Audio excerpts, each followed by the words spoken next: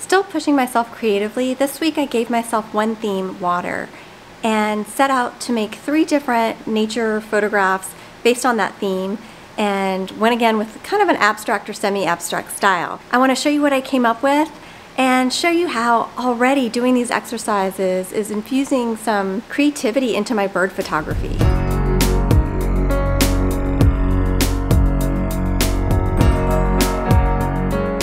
As I mentioned in the last video, I've been giving myself these little photo challenges to try to push me out of my comfort zone in the hope that it'll just loosen me up a little bit creatively, especially in my approach to wildlife and bird photos. I've also wanted to experiment more with abstract or semi-abstract nature photography, so this was a great way to get going.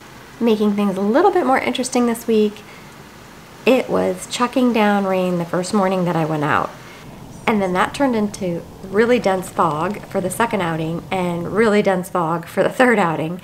And that might sound like a bad thing, but bad weather can bring something extra to photographs. With the rain and the fog, I had softer colors, I had some moodiness, so that didn't bother me at all. This time, the challenge that I set for myself was to make water-based images and try to make a semi-abstract at least, if not abstract.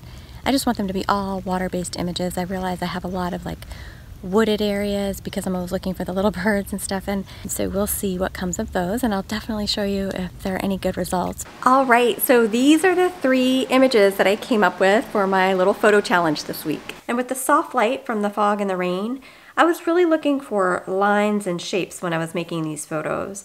And I've always loved the vertical or portrait format, so I chose that for these 3. And I was making these just for the creativity exercise, but I ended up really liking that dark blue one. And these were just quick Lightroom edits for this video, but I'll likely work up the dark blue image and maybe even the light blue one into final photographs and then print them on fine art paper. They're almost in the same vein as these older images that I made as part of a series that I started and I would really like to continue. And they show the lake again, like we were shooting this week, but here I have the city skyline is shown really small in the frame, and the idea there is showing the human element in a small, more humble scale against the vastness of the natural world. And I really like the look, so much so that I put them in my living room. So I like the idea of kind of continuing to explore that look. Okay, so what I didn't expect at all, and I'm super excited about, is that doing these exercises is already helping me be more creative with my bird photography. I've wanted to take my bird photography in a more artful direction for quite some time now, and every now and then I've been able to do that. Here's a photo that I made about a year ago, and I was really happy with it. I did some motion blur of a sandhill crane, and I like the soft colors, I like the movement, I like the little bit of abstraction here.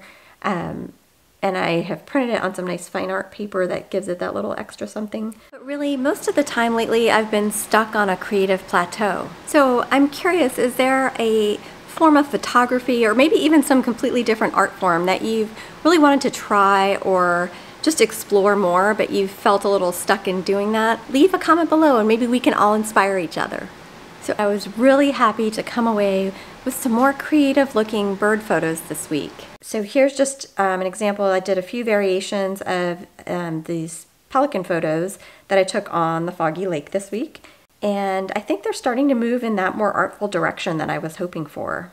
So without specifically trying, I think I started to see the images that I was trying to make a little differently when I was out in the field with the camera. And then I was able to envision some more creative ways to edit them. I wanted to keep the soft mood and color of the fog, and I also wanted to leave a lot of negative space. I think once I decide on the exact look that I want for these, I'll take either 1 or 2 of them, or maybe 3 even, to the final stage and have them printed on the same kind of fine art paper that I did with the sandhill crane. Most of my bird and wildlife photos have been more literal, more documentations. And I really do like making those kind of images too. And I think that natural history style actually provides more information for the viewer about the subject matter. But that said, I really love the creative bend and the emotions and feelings that an artistic expression or an artistic interpretation can evoke. I'm definitely not suggesting that any one style is better than the other. It's just more a matter of what each of us as the artist or creator really wants to do with our own work, and that we're able to feel free enough and confident enough to do that. And just when I thought I was creating some cool stuff, I came across this. This spider put me right back in my place. Can you believe this web? And in looking at these images, I'm thinking that I want to keep exploring close-up and macro nature photography. I'll likely add some of these photos to my website. I have some other favorite nature and wildlife and bird photos up there. It's ElizabethAcevedophotography.com if you want to check it out. I'll leave the link in the description below. If you like this video, please hit that button and subscribe and come along for more photo adventures. Thanks so much for watching, and I'll see you next time.